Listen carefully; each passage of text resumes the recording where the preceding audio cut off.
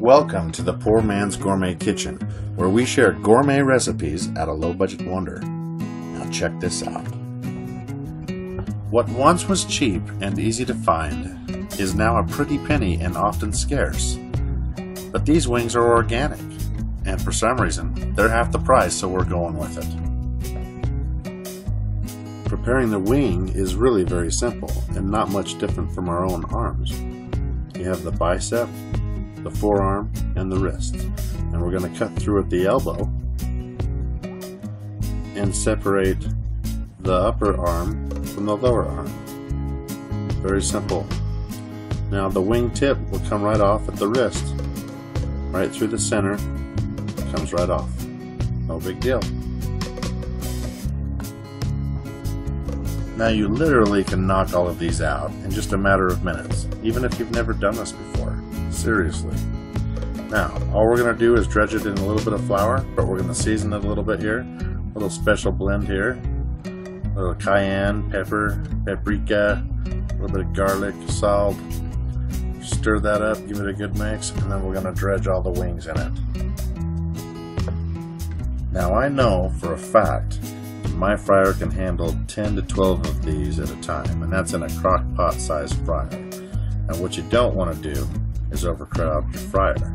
But what you do want to do is make sure everything you're frying is evenly coated with this here dredged flour mix, okay? So make sure you give them all a complete solid toss before you throw them in the fryer. Frying. Peanut oil.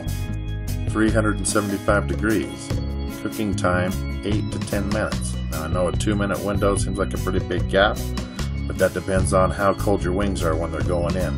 The colder they are, the longer they gotta cook.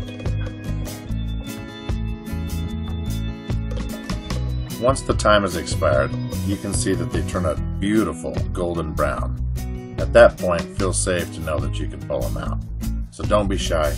Go ahead and reach out and grab that handle, lift them up and out, and let them rest for a few. If not, paper towel them at least to soak up the grease.